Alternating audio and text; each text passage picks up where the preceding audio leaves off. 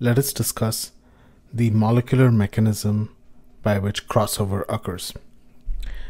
During prophase 1, when the non-sister chromatids are synapsed, you can have a double strand break in one of the non-sister chromatids. And here we have two non-sister chromatids.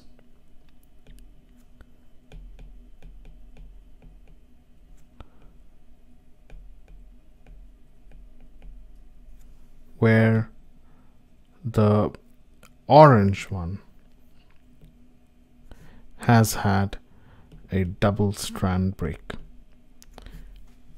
And a double strand break is when the phosphodiester bond is broken, and in this case the phosphodiester bond has been broken in both the strands of the double helix of the orange DNA molecule. When this happens, the DNA is eroded from the 5' end, and that leads to exposed single-stranded DNA. And in the next step, this single-stranded DNA will invade the other non-sister chromatid and base pair with one of the strands of the other non-sister chromatids.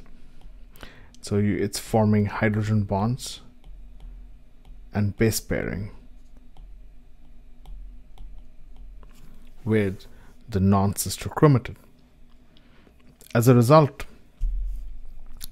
the strand on the blue non-sister chromatid has been displaced, and this strand will base pair with the orange non-sister chromatid.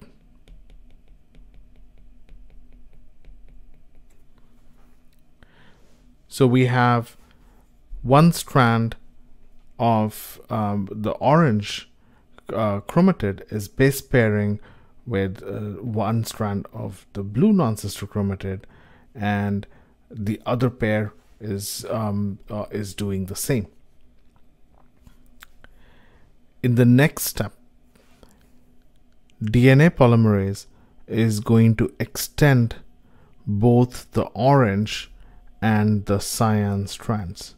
So we will have polymerization, new DNA forming, where the orange strand is using the cyan strand as a template, and the other orange strand is using the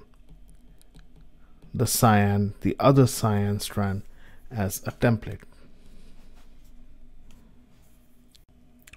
Once the replication is over, the ends are sealed, and this results in a structure which has two single strand junctions, and this structure is called a Holliday junction.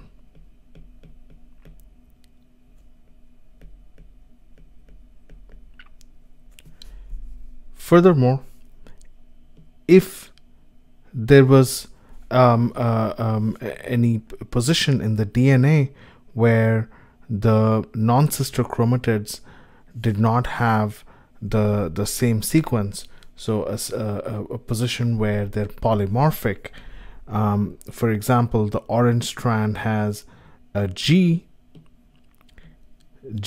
pair, whereas the cyan strand has an AT pair over here. Because the strand that carried the cytosine was eroded in earlier steps, and now the cyan non-sister strand is base pairing with the orange non-sister strand, you have a position in the top two molecules where a G is pairing with a T, and that's known as heteroduplex DNA, and this region that contains this heteroduplex DNA is called a heteroduplex region. In the next step, you have these single strand bonds are broken and resealed so that you get a complete crossover. So the this cyan strand is going to connect with the cyan strand over here, and the bottom cyan strand is going to connect with the orange strand up there, whereas this orange strand is going to connect with the cyan strand over here, and this will result in a complete crossover.